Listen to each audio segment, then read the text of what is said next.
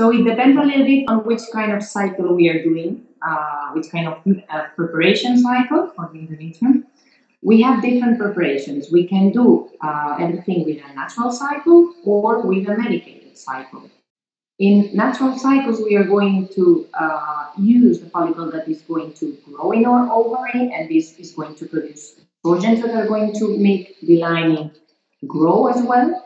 And when we think that everything is correct, we will or trigger the ovulation or wait for the ovulation, and after that, we will do the embryo transfer. So in these cases, the embryo transfer will depend on the date of the ovulation.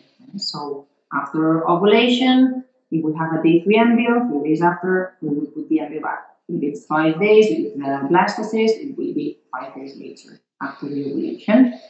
On the other hand, if we do a medicated cycle, what we do is we give estrogens.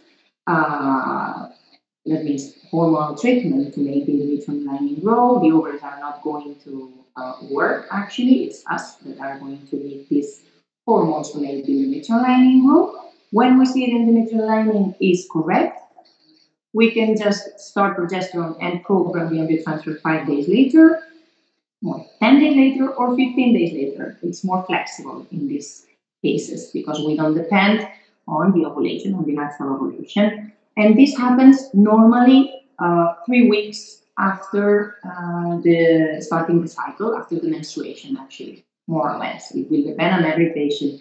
In some specific cases, we need to put some preparation before, like agonist, GnRH agonist, to inhibit the ovarian function or things like that. It will depend on every case and every patient.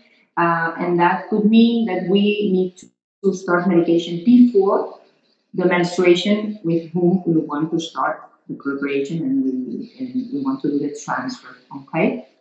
But in general, the transfer is done 3 weeks after the menstruation, and normally all this process is like 3 weeks.